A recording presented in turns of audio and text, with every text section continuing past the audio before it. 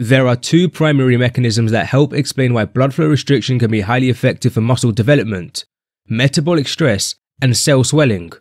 Metabolic stress is the buildup of metabolites within the muscle. During exercise, the buildup of metabolites can occur due to chemical reactions involved in energy production.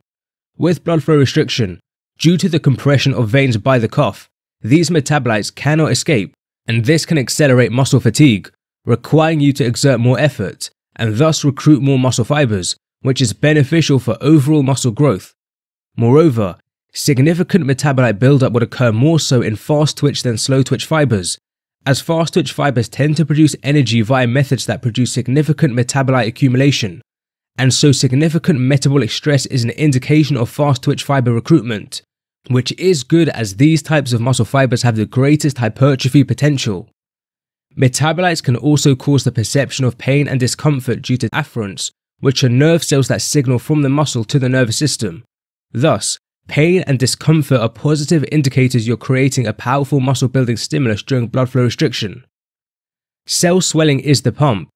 This occurs when veins are significantly compressed, preventing blood flow from the muscle to the heart, while arteries still continue flowing blood from the heart to the muscle. This results in the buildup of fluid within and around muscle fibers. Metabolite buildup can also draw additional fluid within fibers, intensifying the pump. Thus, cell swelling and metabolite accumulation are linked. Cell swelling is an indicator of significant work and effort.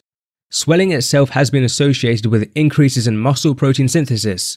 Moreover, having fibers that can swell is a good thing, as fibers that cannot swell likely have impaired responses to training.